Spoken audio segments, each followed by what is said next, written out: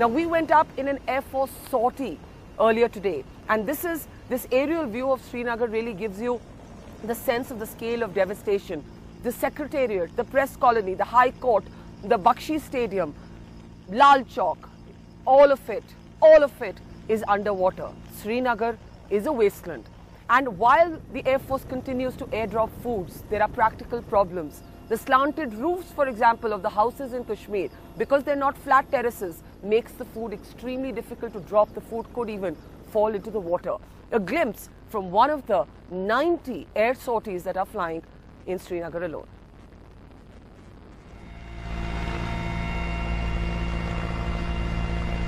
The Air Force is literally providing a lifeline to lakhs of people who are still stranded in the Kashmir Valley. This Mi-17 V5 helicopter that we are in is one of only 90 sorties that are being flown every day in Srinagar, either to winch out people who are still trapped in water, or to evacuate people, or to drop food supplies. As you can see here, bread, or in this packet we have chana puri. Let's get a sense from the Air Force officers we're talking to. What are the main difficulties, main problems? आपके लिए क्या है? There are more than 70,000 persons are stranded over there. Actually, everybody wants to vacate first. Everybody wants to rush to the helicopter and wants to get in. So how do you manage the crowd? Generally, we are giving preference to ladies and children. Okay. However, but still, young persons, they are having more energy and all, they are getting inside. That is the main problem we are facing. Now we are getting reports that some of the crowds are getting very angry. How are you handling that? We are unable to handle that. Actually, out of 8 drop zone, 6 are giving stone pelting and all. We are unable to handle that. So you are being pelted with stones. Yeah, no. Do you feel bad? Do you feel bad?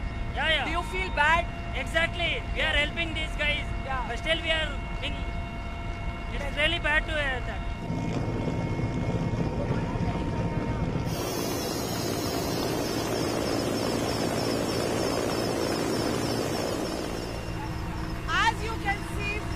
Rations are being airdropped from this Mi-17 special helicopter.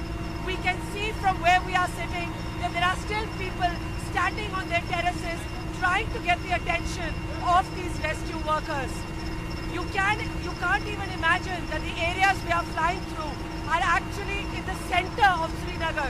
Areas like Lal Chowk, Safa Kadal and the BSNL campus, where employees have been working overtime to try and get communication lines back up.